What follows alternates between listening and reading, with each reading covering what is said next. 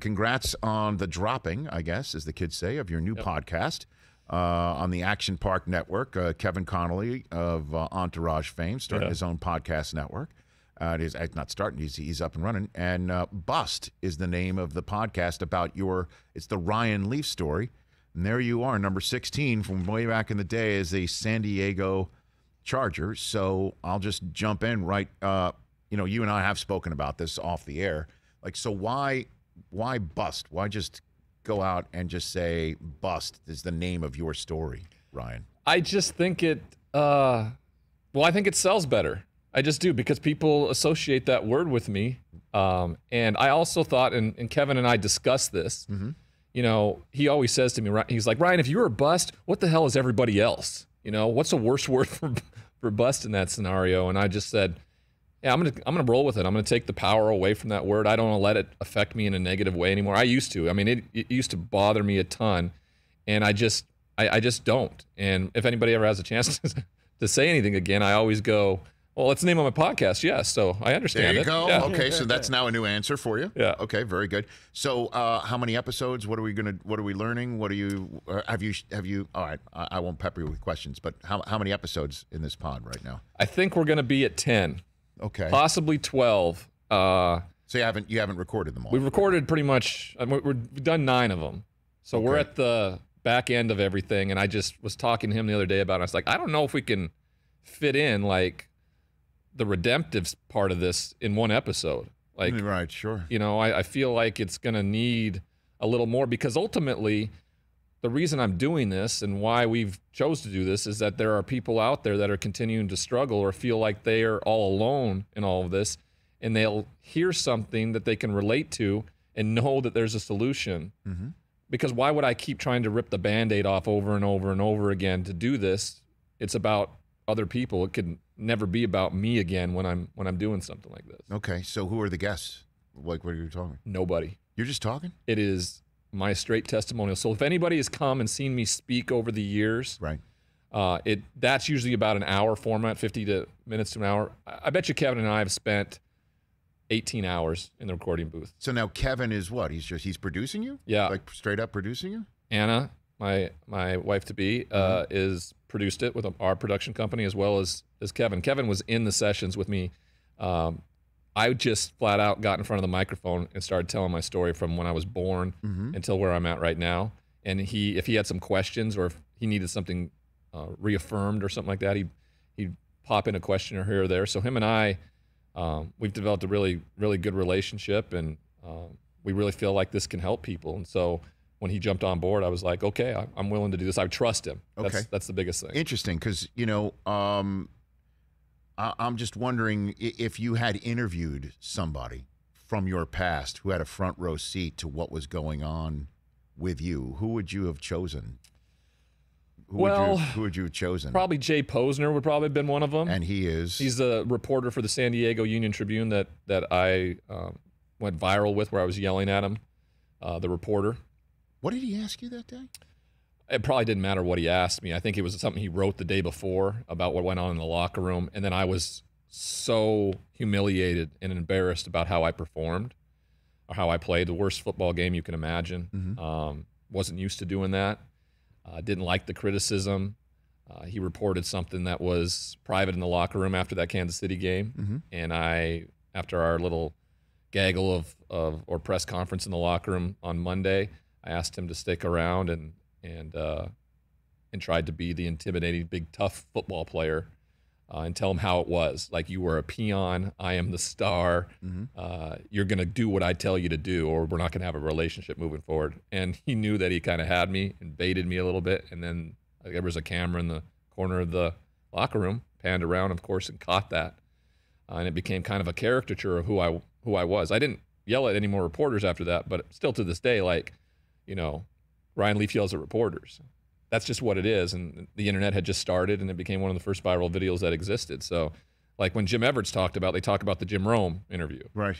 When they talk about me, they talk about the blow up with the reporter. So I get it. So he probably would have been I've interviewed him before on a San Diego radio station. I've made my amends with him. I think my best point was that I could have handled that better. Yeah. Yeah. So if you could go back in time, obviously, this podcast wouldn't exist. Right. But if you could go back in time, what would you have told your younger self? I would have just, I wouldn't have changed anything. I would have treated people better. I think even being a poor football player and everything that went down and how you treat people. I just thought I was so much more important than everybody else, Rich, because I could play this silly game. Like that made me a better human being than you. And I had to be humbled. I had to be humbled in a way where I woke up on a prison cell floor. And I continue to be humbled still, because there'll be moments where I think, okay, I've got this figured out. I'm at this place. Right. Nope, we're going to knock you back down, because that's just how life is, and it's not fair. It's how you deal with it that matters. And this is how I'm dealing with it. And it's a daily thing, no matter what. And I love it. What do you mean you love it? I just love my life and what it's become. Sure. Because of everything that has transpired and the struggles I still go through. Because I know where my feet are every single day. And I'm grounded in that. Like, today is today. Tomorrow, I have no idea. Maybe I'll get thrown back in prison tomorrow. I have no idea. But if I do today what I did yesterday, most likely I'll lay my head down, feel at peace, and go about my business the next day too. Ryan Leaf here on the Rich Eisen Show in person. Bust is his new podcast out of the Action Park Media label. That's Kevin Connolly's label, and he's producing you, and so is Anna was producing you as well, and you're here on this show right now. So nature versus nurture, we hear that so much when it comes obviously to quarterbacks in the NFL and the situations that they're put in, and clearly there's more than just football at work as to what had happened to you and where you are today. But do you think that there were football things that if they were different team, different city, different scenarios, that you weren't attached at the hip to Peyton Manning being drafted in, or if you weren't thrown right in and have that sort of expectation level placed upon you, that things would have been different, do you think, at all? I'd like to think so, but then again, I know who I am, and geography doesn't change who you are. Like, I was the problem. Like, it may have been covered, my character defects may have been more masked if I had Marshall Faulk running the ball and Marvin Harrison to throw to. But ultimately, if I would have led the league in interceptions like Peyton did his rookie year, I don't know how I would have handled that. I would have seen that as a terrible failure. And, of course, I dealt with failure so poorly. So I think ultimately, no matter where I went, there I am. And that's the issue. So I always have to keep that in mind. They ask me the question a lot, like, if I had the same kind of mindset now that I did back then, would it be different? Yeah. Well, of course it would be different, because I would have thought of things much differently. My talent was second to none. That's why the moniker Bust exists. You have to be extremely talented to be considered that. Like, they don't talk about a guy who was drafted in the 7th round and plays for 3 years and really doesn't play. Right. That's just not the same conversation that exists. So you have to be extremely talented, and then when you don't live up to those expectations, people, for whatever reason, I guess, find a little joy in the fact that name can be associated to it. So it's, by doing the podcast, it's simply my testimony from the beginning to the end, and we're hoping to kind of take away really and redefine what the word bust means. And that's where season 2s and 3s and 4s come in, where now I've set this precedent. Like, I can take this to somebody who struggled or is continuing to struggle and say, hey, here's a platform for you to do the same thing, to tell your story, to be therapeutic in a way for you, and maybe to educate others and kind of explain what you went on. And now there's a platform for that. You may not like the name, and that may dissuade you from doing something like that, but I think there's a lot of people in many genres of sports that I'd love to talk to in years to come about those things. Guys that were supposed to live up to such high expectations didn't. How have they dealt with it? Are they in a positive and negative space right now? I think it'd be extremely interesting. What would have been the reaction after, you began to struggle in that public moment and the blow up in the locker room with the reporter? You mentioned his name, Jay Posner. What would have happened if back then you had put out a statement, I need to step away from the game to work on my mental health, similar to what Calvin Ridley just did? What would the reaction have been back then? Would have been crucified probably, right? 1998? They would have looked at me like I was nuts. It was... Let's put it this way, Rich, and I think I've talked to you about this. Yes. There's never been a trailblazer for any of this, right? So when I was deciding on whether or not I should continue to play, I was in Seattle. Mike Holmgren was the head coach, And instead of walking into his office and going, Mike, I don't know what's wrong. I can't get out of bed. I feel sad all the time. I feel lazy. I don't know what to do. Can you help me? Mm-hmm. There's been no one in my lifetime growing up in Montana with the cowboy culture and in the locker rooms. I've never seen another man actually do that. So how was I supposed to know to do something like that in that moment? Like the moment was too overwhelming for me as a 21-year-old trying to lead a bunch of men. Mm-hmm. It would have not been accepted. And it would have never have crossed my mind to even say something like that, because that wasn't a solution that I could use.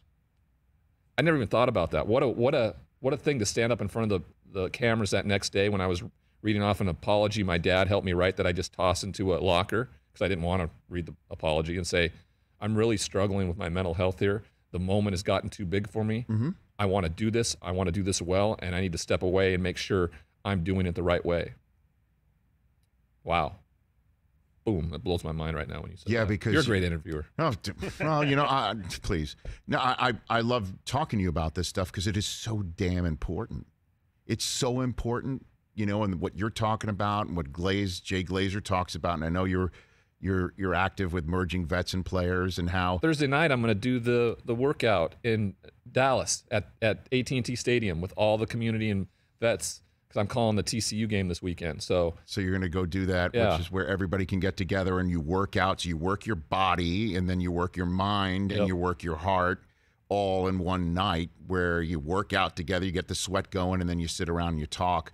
My wife and I have been privy to these conversations and these gatherings, and so it is important, and it's just pretty, what's the word for it other than cool, that we're seeing Calvin Ridley can step away, right? And there aren't people, and if they are, it's like, to hell with you, hey, they could have used him this week in Dallas, and you're not hearing any of his teammates say any of that. We had his coach Arthur Smith on this past week, and he's like, when I asked him, like, so you're going to check back in with him to see what's going on? He's like, I don't want to talk about that. And we're just treating it like, I'm not going to sit here and just say we're putting a time frame on it. Right. This doesn't have a crutch. It doesn't have a cast. It doesn't have anything like that. So I'm just wondering, like, if that outlet was in fact available to you in 1998, you probably wouldn't even have taken it, you think, because of the way that it was looked at the time, or yeah, I mean, there was no, like I said, a trail. There was nobody. I would have been like the first to do that in that moment, and they would have been like, "Oh, what a terrible mistake we made. We drafted this guy that was completely incapable of functioning." And one of the biggest comments about me is that I was so talented, but I didn't have the acumen. I didn't have what was between the ears. Right. Mm-hmm. There was a local kid from my high school who was an amazing quarterback. He was this guy I looked up to. He was the state champion, and he would go on to greatness at the University of Montana. And they always would tell me that if I had, his name was Dave Dickinson, if I would have Dave Dickinson's mind, I would have been a Pro Football Hall of Famer. And there may be some truth to that. He was one of the smartest people because he was completely undersized, won the Walter Payton Award, won a national championship at the University of Montana, played in the CFL, won Grey Cups. He's now coaching up there. One of my heroes growing up. So there may be some truth in that. But I also think you can tell from the fact when I host your show and who I am now, like, my brain works just fine. It's a matter of how I chose to use it at the time. I chose to believe and think that I was just above everybody else, so I couldn't show any weakness. Hey, you watched all the way to the end. Thanks for that. Watch more right here.